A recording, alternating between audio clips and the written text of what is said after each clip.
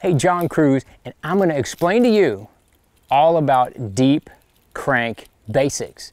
And you see, deep crank, what are you talking about? I'm talking about deep crankbaits, like these things right here. Now, they're big, hard plastic lures with a big bill on the front that gets those baits down there, and that big bill makes those things wiggle. Now, anything that I consider a deep crankbait is something that's 10 feet or deeper.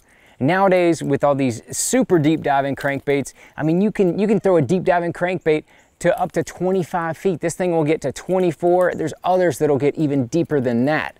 All the principles for deep cranking are very similar. So whether you're fishing, a super deep crankbait like that, or something like the Spro Baby DD, that right there is more like a 12-foot running crankbait.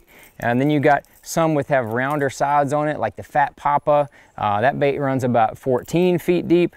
But the one I'm going to show you, and we'll talk most, is probably the most common depth range for a bait to run. It's running the 16 to 17 foot range on a normal cast.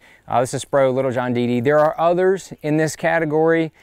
So in all the principles apply to, these principles apply to all of those crankbaits. But why would I throw this thing, right? Okay, so why do you even want to know the deep crank basics? It's a big plug. It's a big bill. That seems like a lot of work. I could just throw a worm out there and then just reel it in real easy and it doesn't seem like it's near as much work. Why don't I just do that? Well, I can tell you, deep diving crankbaits catch big fish, they catch a lot of fish, and they can trigger strikes from fish in those deeper depths that have not seen a lure with this type of vibration, because a lot of anglers are not familiar with deep cranking. They're not throwing the deep diving crankbaits, but you will be. So getting out there and deep cranking can trigger those bass to bite in those deeper areas that other people are missing, and that's why we're talking about it today. First of all, I want to kind of go over the equipment a little bit, then we'll kind of go into the places that you're going to be looking for, and then I'll show you exactly how to walk through a cast and how to do that. So once you kind of have identified what a deep crankbait is, you want to make sure you have the right equipment. I like throwing deep crankbaits on a bait caster. There's really not an option to throw them on a spinning rod. So a bait caster is a must. Number one, I like a longer rod. I like at least a 7-foot rod. 7.6 is better. 7.11 is even better. And to me, that's about the limit of what you can handle. Now, with that longer rod, you want to make sure that there's one that's parabolic. As you can see, this rod is very parabolic, meaning that it bends throughout the rod. And there's a couple reasons for that. This is a rod that I helped design for casting rods, and it is perfectly labeled deep crank rod. It's a 7.11 with a medium heavy parabolic action. There are other good deep crankbait rods on the market. This one is graphite. I highly recommend graphite because it is way more sensitive.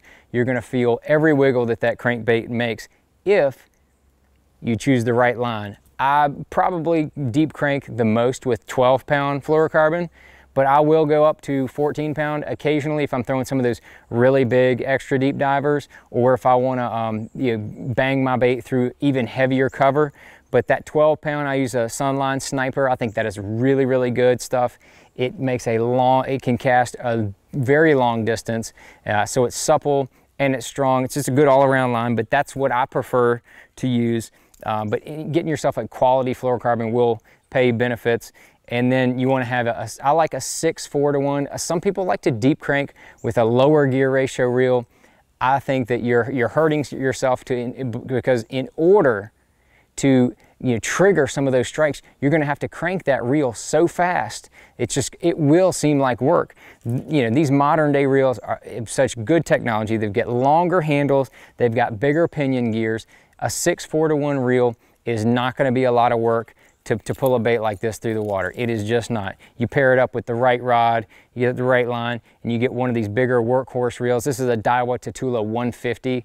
It's a really good deep cranking reel. Like I said, there are other good deep crank reels, but they're going to have these bigger frames and they're going to have a longer handle to help give you a little bit more leverage. So just look for those attributes when you're looking to find a reel, if you don't have one that's good for deep cranking. So now that you kind of got the right equipment, let's turn around and go out here and I'll explain to you the types of places you're gonna look for, and I'll walk you through a cast. Come on.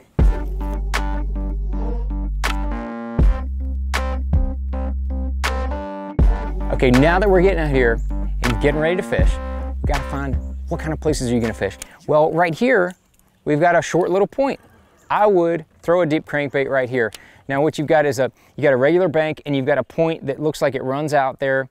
Sometimes the fish will be on slower tapering points. Sometimes they'll be on little sharper points. It kind of depends on the lake that you're fishing. But the one key is you're going to be cranking hard cover. Now you got these treble hooks and you got a bill with a lot of space here. So if you're going to be throwing it into any type of soft cover, A, that's not where the fish are, and B, your bait's not going to come through it very well. So if you're fishing, let's say grass that's got some moss on it, that's not a place that you want to deep crank. If you're fishing an area that's got a lot of mud, leaves and stuff like that, that's areas where the silt is going to be coming in and the silt is going to be gathering. That's not a hard bottom. That's not where the fish are going to be.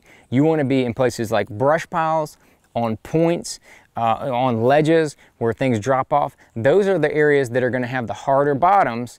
That's the area where the fish are going to be feeding. That's where you want to be throwing the deep diving crankbait, hitting the hard cover and triggering those strikes. Remember that. Hit the hard cover, trigger those strikes with a deep diving crankbait. All right, so now that you can look around and say, all right, now what kind of places are you talking about? Like I said, I pointed out the point right here. Other areas might be real obvious where the points are. Crank it all. You're gonna crank anywhere, like this bait runs 16, 17 feet deep. I'm gonna throw it where I think it may be 8 or 10 feet, all the way out to 16, 17 feet.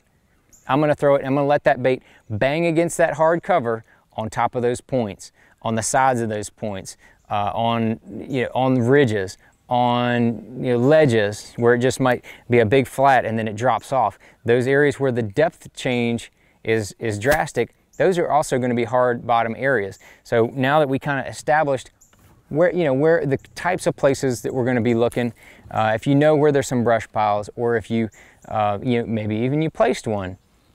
Not going to get into that because that may be legal in some areas and not legal in others. But as you want to make it, once you get to making a cast, you want to reel up your bait until it's about 1 foot to 1.5 feet away from your tip. If you have too much line out like this, you're going to either hook yourself in the back of the head or you're going to hit something else in the boat. And if you reel too far up to the tip, you're going to limit yourself in the leverage that you have with the whip of that rod to be able to cast as far as distance goes, because deep cranking is definitely better with a longer cast. So you want to have that about 1 foot, 1.5 feet right there. And then remember, we have a parabolic rod, which means it has a lot of bend to it. And that rod is going to load up and then it's going to release. So you don't want to do a quick, snappy cast. You want to load it up and then kind of a slow, deliberate cast. So I'm gonna walk you through one right here. Just slow release, coming back, and then hard follow through. Once that bait hits the water, you want to let it settle for a second, and then I like to do kind of a slower to medium retrieve to start with, because what I want to do, I want to get that crankbait tracking true and straight back to me before I start picking the pace up. And then once it gets going, then I can start getting a little faster and a little faster and a little faster, maybe stopping and starting. Maybe I'm going to kind of do more of a steady retrieve if I know that bait is banging into the bottom, because we got two things going on. Deep cranking, I tell people it's a game of speed.